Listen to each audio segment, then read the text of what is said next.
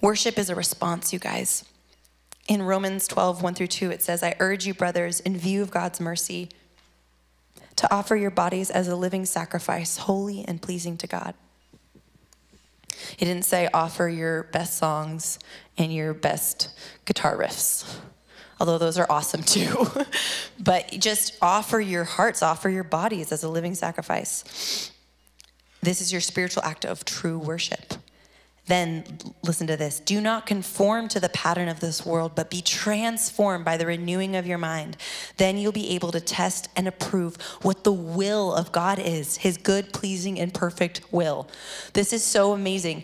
We come into worship. We offer ourselves as these living sacrifices of worship to God. And then what happens? Our minds transform and are renewed to think like him. And then we get heavenly perspective. And we can discern his good, pleasing, perfect will.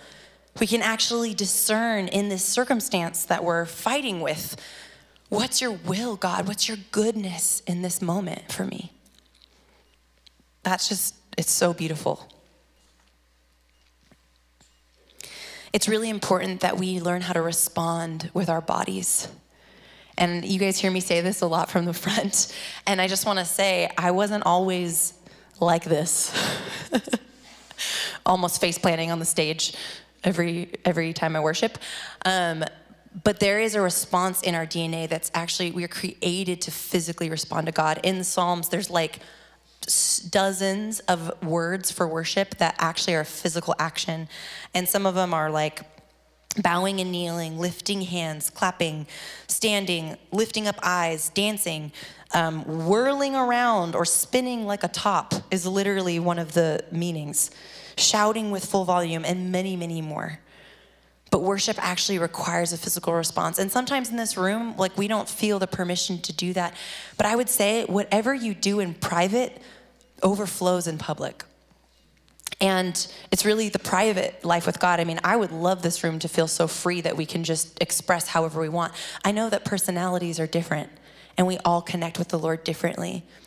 But I would just say in your personal time with the Lord, like you should just try dancing. I mean, for real. Like if you've never been alone and just let it fly, it's an amazing indicator too of what we're aware of, what we're conscious of. Because sometimes we can feel embarrassment and we're like alone by ourselves. Why are we embarrassed?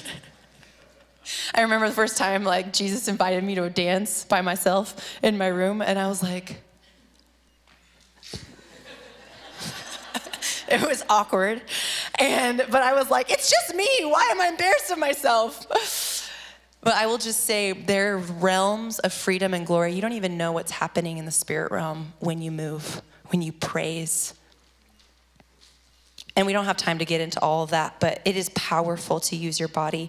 David danced undressed before Jesus. He was so overcome with the love and glory and beauty of God that he just started dancing like a wild man, basically naked. And he said, I'll become even more undignified than this, because when you catch a glimpse of God's worthiness, you guys, it doesn't really matter what you look like. You're not thinking about you. You're caught up in him. He encompasses our pain, our problems in those moments, and we're totally taken into this place of just adoring him. And that's actually the place where we have powerful impact on other people. And we're not trying to do it. We're just adoring and loving him. And what flows out is this influence of his spirit. It's like Mary when she came and she poured oil on Jesus. We know this story. We love it. And she risked ridicule and exposure for her time as a woman to come and lay this gorgeous gift of years of wages, a year's worth of wages, I think it was, of perfume on Jesus. And then she was weeping because she felt so thankful for what God had done for her, for this man, Jesus. And she weeps on him and she dries his feet with her hair. It's this beautiful expression of like, I have to love you. I have to tell you how much I love you. There is a love that casts out fear like that. And I just want to say to you guys, insecurity is the greatest Insecurity robs true worship. It just totally poisons intimacy. Insecurity poisons intimacy in relationships too.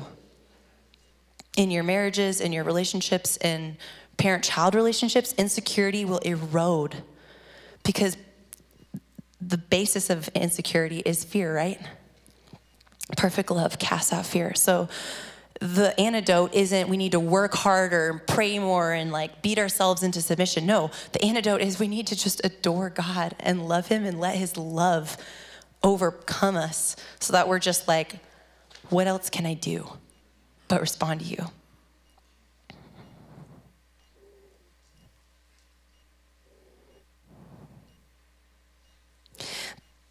I love this TED Talk that I watched like 10 years ago, and it's this powerful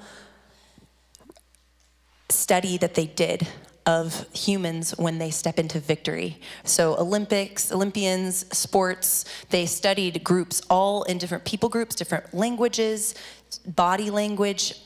What is the way that people show a sign of victory in their body? What's their body language?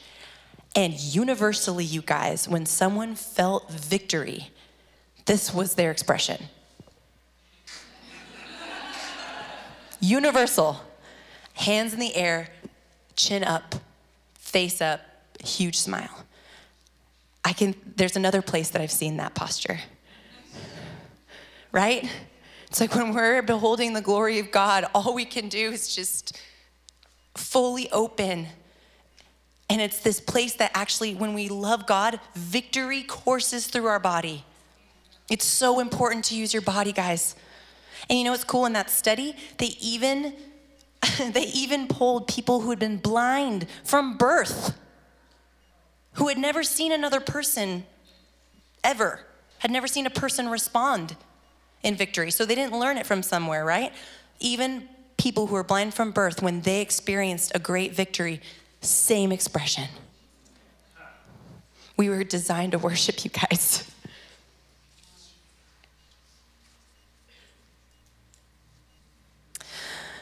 Worship is the place where we magnify the Lord. Sometimes our times of worship might be a little dull, and I would just say that they're not dull because of Jesus. I would actually wonder if they are dull or they're heavy or they're somber all the time. There's a soberness that comes with the Spirit of God and reverence and beauty and conviction and healing, but there's a somberness that's heavy that can take away, right?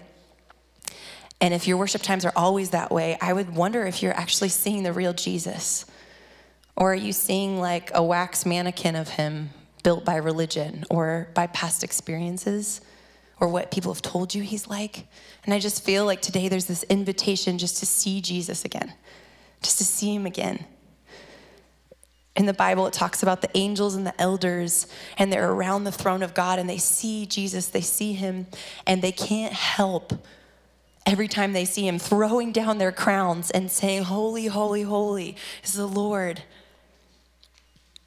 And then somehow the crowns get back on their head, and then they see another side of Jesus because he's like a diamond. He's got all of these thousands of facets. They see another part of him they never saw before, and they throw their crowns down, and the angels are singing, Jesus, you're so holy, you're so worthy. And I think for us, when worship gets old, it's like we just need to see a new side of him. We just need to ask him to show us more of him. My friend Crystal, she talks about magnifying the Lord. And she gave me permission to share this, but she would carry around this big magnifying glass, and she'd sometimes teach. And she'd say, whatever you magnify gets bigger. So when you magnify the Lord, that's what you see. When you magnify your circumstances or your pain, that's what you see, right? We have this powerful gift, guys, of the eyes of our spirit.